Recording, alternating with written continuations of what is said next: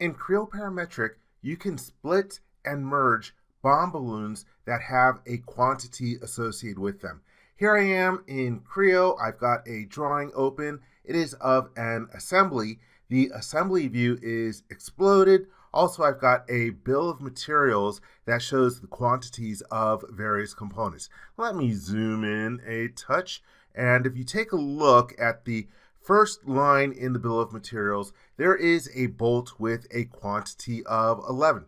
Let's start off by showing a BOM balloon for that line item. I'm going to use the Table tab first to click on the table, and then I will select the table. And I'm only doing that so I can go to the properties of the table easily.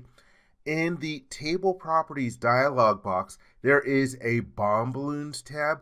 And for this repeat region, right now it's just set to a simple circle.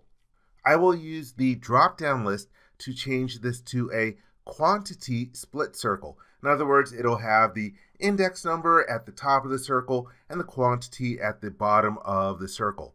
Let's click the check mark. And now that I've configured this table to use that kind of BOM balloon, well, let's throw a BOM balloon on there. And to keep it nice and easy to see, rather than throwing all the BOM balloons onto this drawing view, I'm just going to put one of them in there. I'll choose from the Create Balloons drop-down list, Create Balloons by Component, and I'll just select that one, or let me just select it here, pick one of those components, click the OK button, and that way we just get the BOM balloon thrown on there. Let me click on it and just rearrange its location a little bit.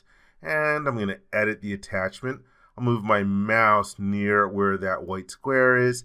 Oh, let me move it more towards the arrow. There we go. Edit attachment and then just move it on there just so it looks a little nicer. And so again, right now we have the quantity balloon for the first item in the table with a quantity of 11. But these 11 bolts are sort of like all over this view. And I don't want to show just, item number 1 with a quantity of 11. I want to show item number 1 in a few different places. So I can use the split balloons command in order to break up that quantity of 11 into other different balloons. So I'll click on split balloons. In the message area, I'm being prompted to select a user balloon or a quantity balloon with a quantity larger than 1. I will click on the balloon I just placed, and now it's asking me how many do I want to split off from this BOM balloon. And I'm going to start off just with 2 of them and then hit the enter key.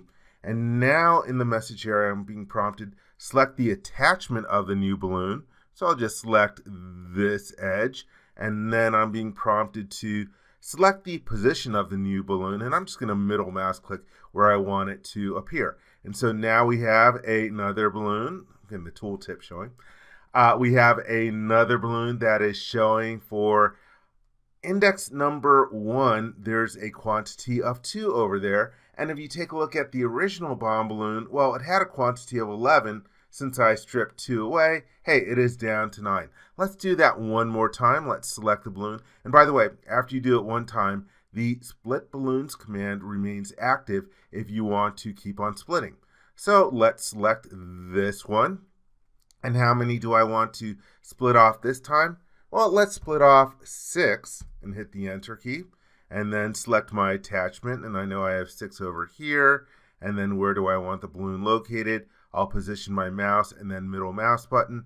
And so again, now we have a new balloon that is showing, again, index number 1, but now with a quantity of 6. And the original balloon is down to a quantity of 3. And that's all I want to split away. Let me hit the middle mouse button to get out of the split balloons command. Oops, selected the view. And so there you see how I've split the different balloons. Well, let's say that after I split them, I decide that I want to get some of them back together. I don't want to have all these multiple balloons in there. You can use the merge balloons to take split balloons and then merge them. So let's choose the merge balloons command. And now I'm being prompted, select a balloon to be merged. So I'll select this one. and then select the quantity balloon to be merged onto, in other words, the target. I will select the original balloon, and let's hit the repaint to get rid of that little ghosting in the graphics area. Hey, now we have the original quantity balloon at 5, 3 plus 2, and we still have our original one over, or excuse me, the quantity 6 balloon over on the left. And I could continue merging balloons, but this is all I want to do. So I'll hit the middle mouse button to get out of the merge balloons command. And so that's how you can split BOM balloons with a quantity and then merge them back together.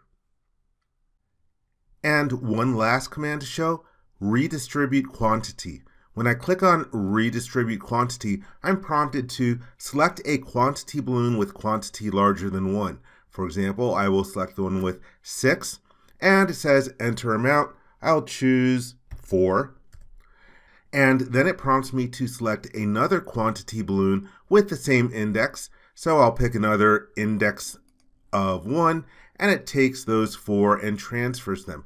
Now you'll notice if I try to click on this one with 2, or let's do this one. If I try to click on this one with 2, I am not prompted for the quantity. I'm only allowed to transfer one of them. And so I'll pick it, and that one gets transferred to the other balloon. Hey, let's make everything right again. Let's select this one. Let's transfer 1 over to this balloon. And let's once again pick this one.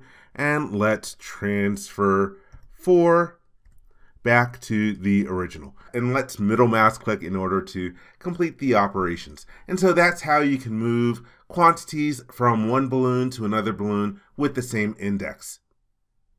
I hope you enjoyed this video. For more information, please visit www.creowindshield.com. If you learned something from this video, please give it a thumbs up. And if you like this video, please click the subscribe button and ring the bell to be informed when new videos are uploaded.